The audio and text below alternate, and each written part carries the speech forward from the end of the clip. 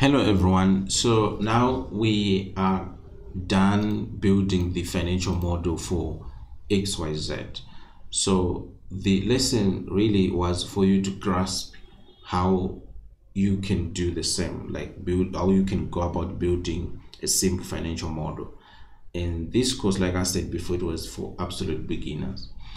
And I hope you've grasped the concept and you've also learned how items flow from the income statement, cash flow statement, and the balance sheet.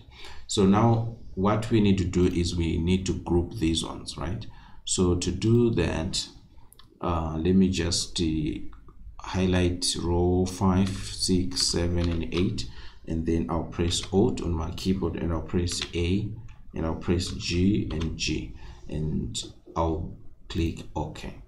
So now I can hide this, right? So that if you want to go to the assumptions, you can just click here. If you don't want to see this, you can hide that. So let's just do the same here for the revenue or income statement items. So Alt, A, G and G, and then OK. And then you can hide this. And let's do the same for the cash flow line items. So Alt, A, G, G, and then OK. And you can hide this. Let's do the same for the balance sheet. So balance sheet, Alt, A, G, G, then OK. And you can hide this.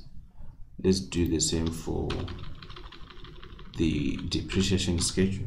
Alt, A, G, G, OK. And you can hide this. Let's do the same for working capital schedule. And you can, let's say Alt, A, G, G, and then OK. And then you can close that. And let's do the same for the debt schedule. So it's Alt, A, G, G, OK. And you can hide that.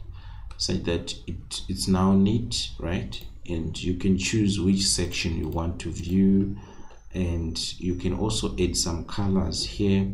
So here, let's say you want to see the assumptions, you can see the assumptions. If you want to look at the income statement, you can see the income statement, the cash flow, and the balance sheet. Let's say you're only interested in this one, so you can see these ones without even looking at the assumptions and all that. So this is nice and cool, and it's a clean way to organize your things, and this is great. So basically this is what I wanted to show you guys, and I hope you have learned something, and I hope that you've liked this free course. And if you've liked it, please feel free to share it with your peers. Put in your comments. I want to hear what you think.